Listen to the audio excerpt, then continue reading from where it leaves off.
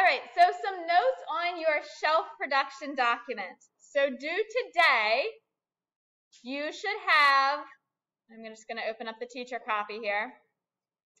You should have a minimum of 5 images.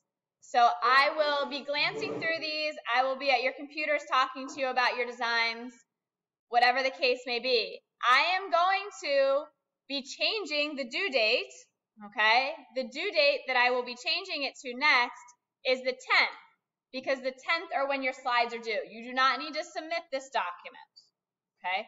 So the 10th is when your drawings are due of all the parts that you need to have to be able to assemble your shelf. Many of these items that I'm going to cover right now, I've discussed with you individually, or I've put some notes on the board, but I do want to communicate this to you. Let's talk about the sizes of lumber. I don't want to say that you're limited to these sizes of lumber, because it's not that we can't use the table saw to rip lumber, but we're not going to waste lumber, okay? So if you are making a shelf and you're thinking, oh, I'm going to use a 1x8 for the top of the shelf, which is very common. A 1x8 is really 3/4 by 7 1/4. Okay? Just like a 1x4 is really 3/4 by 3.5 inches. When we make the part in the computer, we need to make it at its actual dimension.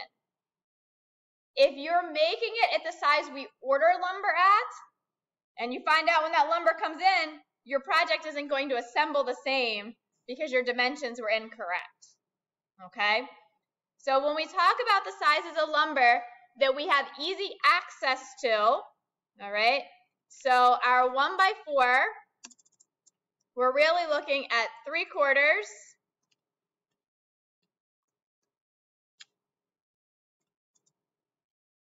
by 3.5. When we're talking about a 1x6, we're really looking at 3/4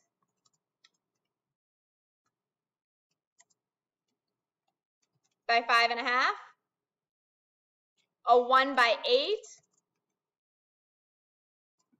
we are really looking at 3/4 by 7 1/4. So notice the change there, 7 1/4. A 1x10, 3/4 by 9 1/4. A 1x12, 3/4 by 11 1/4. Okay? Very rarely, but occasionally, students do need to use a 2x4 or a 2x6 for the project.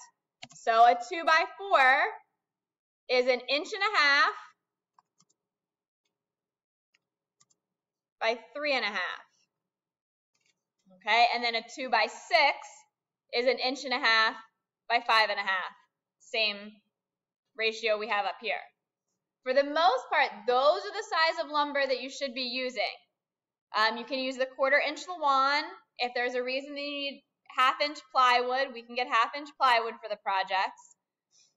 What I don't want to see is a bunch of students turning in that everything needs to be 5 inches or everything needs to be 6 inches. If you're telling me everything needs to be 6 inches, we're wasting 1.25 inches of lumber. And again, if there is a reason why in the design process that we should be using that, we will 100% do it.